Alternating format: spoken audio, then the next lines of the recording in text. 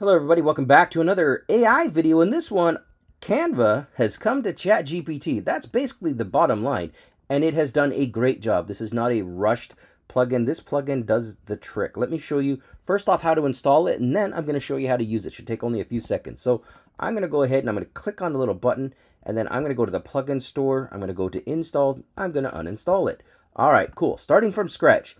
To get going, it says plugins, no plugins enabled, or if you have plugins enabled. Either way, click on that little down arrow right there. It'll take you to the plugin store. In the search bar, just type in Canva and presto. Now you'll see Canva install. Install it. That's literally all there is to it.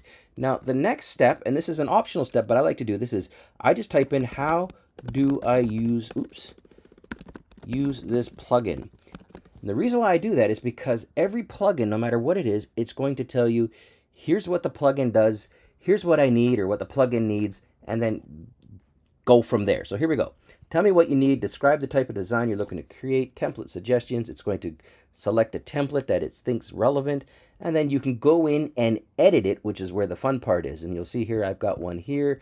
This is a graphic that I had it designed, and I haven't touched anything yet.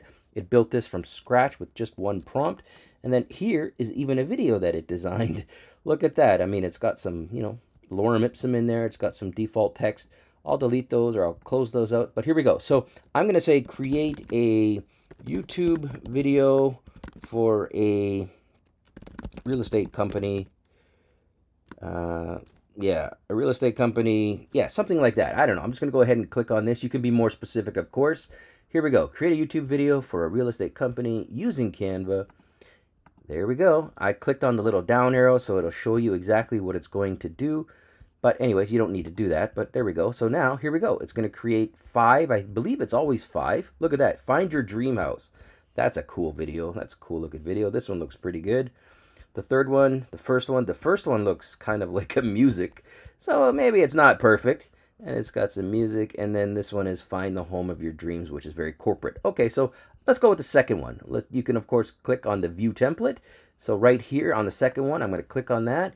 It's going to open up Canva. And assuming you have a Canva account, you're going to go ahead and see this. And I'm going to hit the play button bottom left. Look at that. Look at that. That's amazing. I haven't touched anything. I just said create this and it did it for me.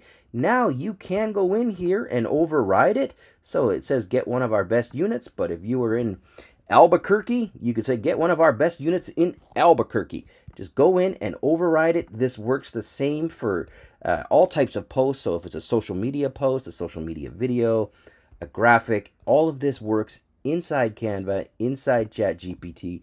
This is amazing. Thanks for watching.